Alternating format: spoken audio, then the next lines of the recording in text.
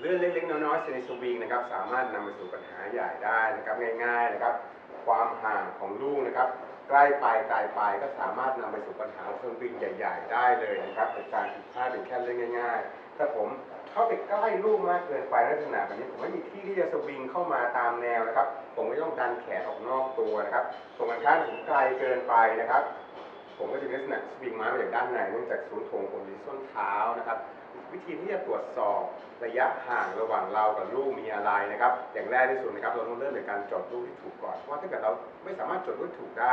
ไม่มีแบบฝึกการที่มาตรวจเช็คให้ท่านได้นะครับวิธีการจดลูกที่ถูกนะครับผมมีแบบฝึกง่ายๆให้ท่านนะครับ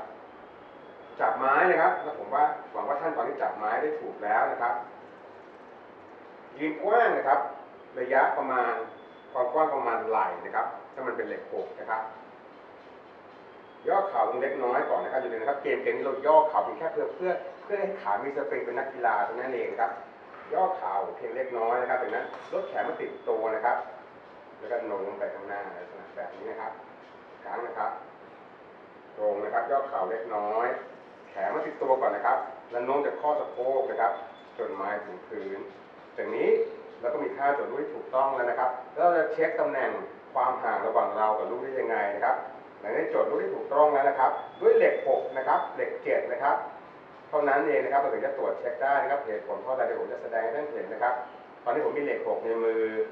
ผมปล่อยมือขวาออกไปครับและนี่คือตำแหน่งที่ผมรีแลกซ์ที่สุดนะครับจะเห็นว่ามันอยู่ในตำแหน่งเดียวกันกับที่ผมจับไม้ถ้าผมเทสแล้วต้องเป็นอย่างนี้แสดงว่าผมยืนไกลไปถ้าผมเทสปล่อยมือออกมาแบบนี้ก็แสดงว่ายืนใกล้ไปนะครับเราต้องการให้แบบเหล็ก6เหล็ก7นะครับปล่อยมือขวามาจะต้องอยู่ในตำแหน่งที่กำลังดีนะครับอยู่ในตำแหน่งเดิมที่เราจับไม่ใกล้หรือไกลเกินไปสาเหตุที่ใช้ได้เฉพาะเหล็ก6เหล็ก7ก็เพราะว่าด้วยความยาวของไม้กอล์ฟนะครับและด้วยองศาที่แตกต่างกันในเหล็กสั้นนะครับ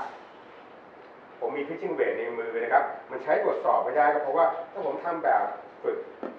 จดลูกนะครับจดลูกได้ดีเลยนะครับแต่ด้วยไม้ที่มันสั้นแล้วก็มีองศานะครับของคอไม้ที่ต่างไปเนี่ยผมปล่อยมือมาก็เดี๋ยวผมมีตำแหน่งที่ว่าดูเหมือนว่าใกล้เกินไปนะครับซึ่งจริงๆผมมีตำแหน่งที่ดีนะครับสำหรับ pitching weight นะครับแต่เมื่อปล่อยมันจะไม่ได้ตำแหน่งที่เราได้เมื่อเด็ก6เมื่อกี้นะครับเช่นเดียวกันถ้าเป็นไม้ยาวๆอย่างเช่น driver นะครับผมทำท่าจดลูกนะครับแบบฝึกหัดจดลูกที่ถูกเลยนะครับปล่อยออกมาก็จะดูเหมือนผมไกลไปเนื่องจากว่าความยาวของไดรเวอร์แล้วด้วยคอไม้ที่มีมุมที่แฟลตกว่าเพราะฉะนั้นเราจะตรวจสอบได้เฉพาะเหล็ก6เท่านั้นนะครับไม่ใช่เรื่องใหญ่ครับเมื่อเราตรวจสอบเหล็ก6ได้แล้วนะครับว่าความห่างของลูกมีเป็นยังไงนะครับจากนั้นใช้ฟีลลิ่งเดียวกันนะครับมันจับไม้อันอื่นความห่างความใกล้ก็จะเกิดขึ้นเองโดยอัตโนมัติเพราะฉะนั้นมันเป็นแบบฝึกที่ดีมากๆนะครับที่รู้ที่จะจดลูกให้ถูกรักษาระยะห่างระหว่างเรากับลูกให้ถูกเรื่องง่ายๆแบบนี้ครับจะนำสวิงไปสู่สวิงที่ดีขึ้น